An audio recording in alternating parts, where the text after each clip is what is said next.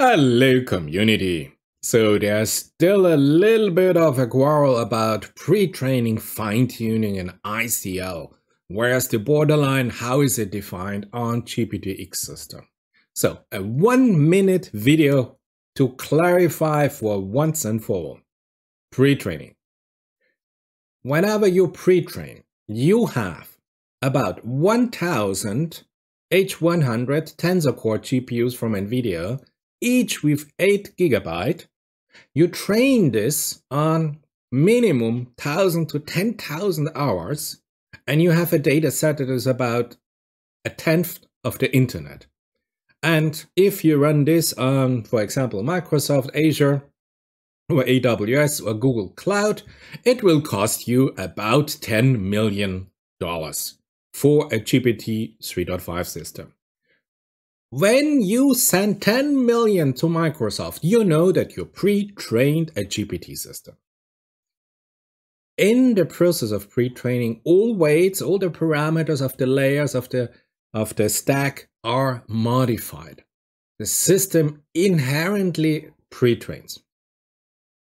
Next step, fine-tuning. Fine-tuning is task-specific. So you can fine-tune for task 1, fine-tune for task 2, and you can fine-tune for a task that's called question and answer. Now, regarding GPT 3.5 system, for example, you need, as a compute infrastructure, 10 Tensor Core GPU from A or H100, 80 GB each. You have about 100 hours in the cloud. You have a data set that is specific formatted for the task. If you have a Q&A task, you have question 1, answer 1, question 2, answer 2, up to question 1 million, answer 1 million. You have a huge task-specific data set, and it will cost you, I guess, about $5,000 to $10,000. If you send a check of $5,000 to $10,000 to Microsoft, you fine-tune the GPT system with a significant amount of training data for one specific task. You can go on afterwards and fine-tune for a second task, for sentiment analysis, for example. Or you go and say, hey, for summarization, can I do a fine-tuning for summarization?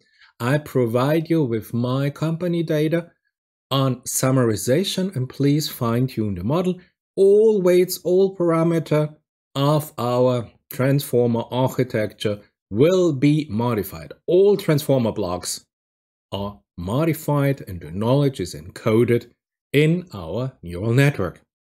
This was fine-tuning. And then we have in-context learning, ICL. In-context learning is the system is running, you are sitting in front of your computer, and you are running an inference. So you have a prompt and you ask something. And if you put before your question, you put a set of examples or a set of information. This is what we call in-context learning to the computer. You are able to learn the computer a very tiny amount of a specific information. This is pre-training, fine-tuning, and ICL. Please do not mix it. If you want to know about the cost, here in my last video about Azure OpenAI, I showed you if you want to fine-tune models, they have already here the prices out. So we go for a text DaVinci 003 model.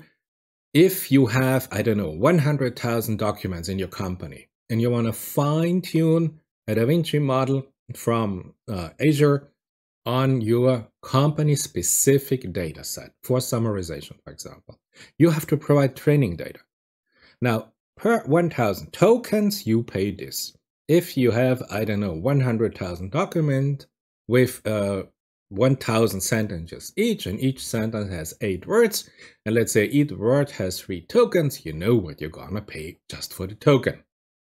Then you have to pay the compute infrastructure because it has been computed. I told you, fine-tuning, we modify all the complete layer architecture, the weights in each transformer block. So training per computer hour for a DaVinci, about $84. And then you have the model and you want to host the model, and this costs here for DaVinci about $3 an hour. So you get the idea how this is gonna work. I was asked to explain it differently. Okay. Instead of an artificial intelligence, let's take an organic intelligence, and this is me. So my pre-training was cool. When I was 10 years old, I went for 8 years to the gymnasium here in Austria. So 8 years pre-training. Then, with age 18, I went to the university. I fine-tuned my organic intelligence, my beautiful brain, on one specific task, and this was physics. So after 5 years, you have a data set that is task-specific, everything from mathematics, everything from mechanics, everything from quantum electrodynamics, quantum field theory, everything only physics, fine-tuned for one particular downstream task, physics. You can go and study parallel or afterwards mathematics. You fine-tune your organic intelligence on another task. So 4 to 5 years. And then I have ICL here, also in my life.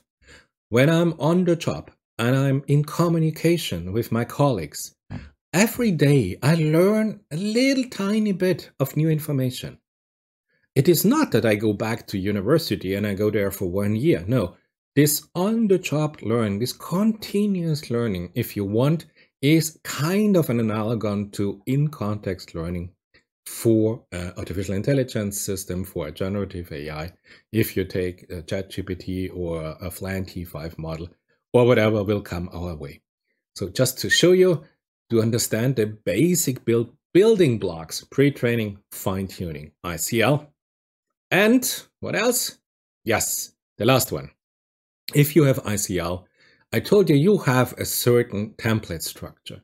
So you have a source sequence and a target sequence, and you give as a source sequence, you can give a question and an answer, or if you want that the system learns more, you give a question, the context, a chapter of a book about this specific question you have, and an answer.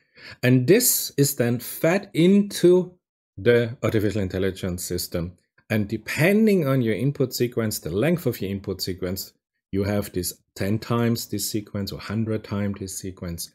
So you can provide now in this on-the-job everyday learning here, where you just run inference, new information to the system.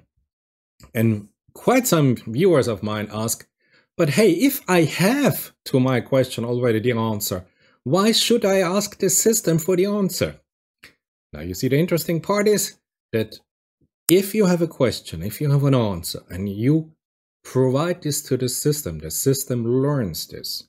And if you are the first who provides this piece of information, and you have a public LLM, everybody that comes after you and has the same question will get the answer you put in the system. Is this a way to manipulate or determine an answer? Is this a way that you could rewrite history? Is this a way that you could influence opinions or facts or trending for the future? Well, I guess you have to answer yourself. I hope you enjoyed it. I hope there was some clarification, and I see you in my next video.